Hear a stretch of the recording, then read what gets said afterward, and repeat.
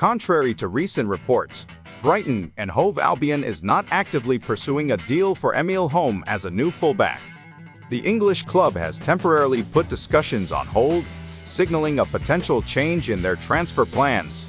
While Sassuolo has joined the race for the Danish defender, the situation remains open, with Italian clubs showing keen interest in securing Holm's services. The battle for his signature appears to be heating up, adding further uncertainty to the outcome. Brighton's decision to step back from negotiations may give Italian clubs an advantage in their pursuit of the talented fullback.